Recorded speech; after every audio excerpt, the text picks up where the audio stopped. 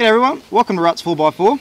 On this instructional video we're going to be taking a quick look at recovery gear and the basic items that you should be taking with you every time you go out on the track. Alright, so we're just going to start with some of the bare necessities and we'll just move up a little bit from there.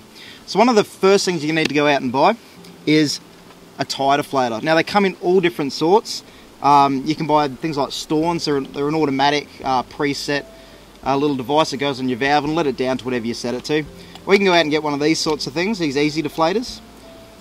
Real good, remove the valve, let the air out really quick, and you can stagger the pressures on your tyres. Now, if you're going to be letting your tyres down, you're going to need to pump them back up at the end of it. I have seen people out there before that have let their tyres down and then they've got to drive on the bitumen up to a service station. You can do it, don't recommend it. Go out and buy yourself an air compressor.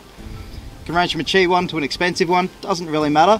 I can't get mine out of the car to show you, so I've got my hose just to resemble that it's here. Alright, so moving on from the air compressor, one of the next things you're going to need is you're going to need some form of getting yourself out of a bog. Now we've covered it in a previous video, but I will raise your attention to a receiver hitch. Simply goes into the tow bar of your car, has a bow shackle on the back of it. Make sure that it's rated. Okay, so this one here has a rating on it, working low limit of 4.7 tons. So is the bow shackle. One piece of advice I will give with these: take it off the back of your car. The bow shackle, I mean.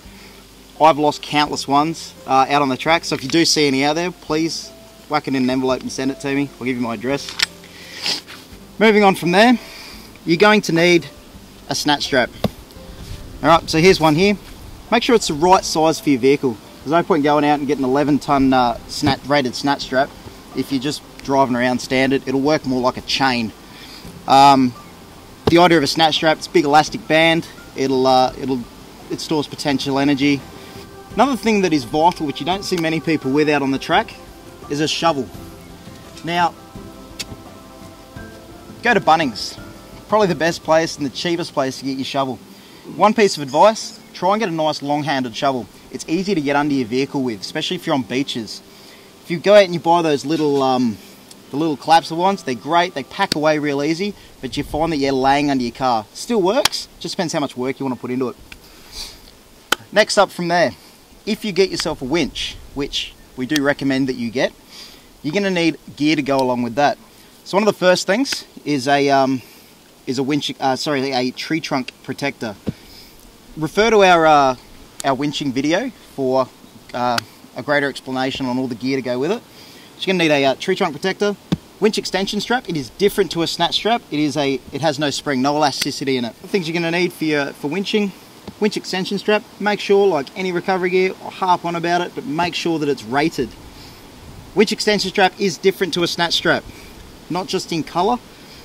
The winch extension strap is a solid piece of material.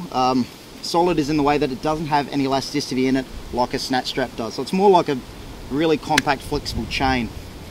You need to take some bow shackles with you. Again, make sure that they're rated. The thing that you're going to need to go along with your winching gear is a snatch block. They come in different types. So I've got this one here, or these two, I should say. They are different. Again, make sure they're rated. We will show you how to use those in the winching video, so have a look at that. The other thing to go with your winching gear is a winch dampener. Okay, so the idea of a winch dampener basically is to just drop. If your winch cable breaks, it'll drop and bring everything down to the ground quickly and safely.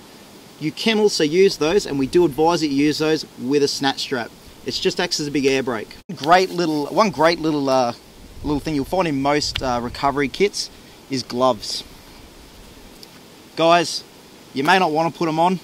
Put them on. The amount of times that you'll be sliding your hands over something and you get sticks and splinters and stuff. They just save all of that. They're brilliant to have.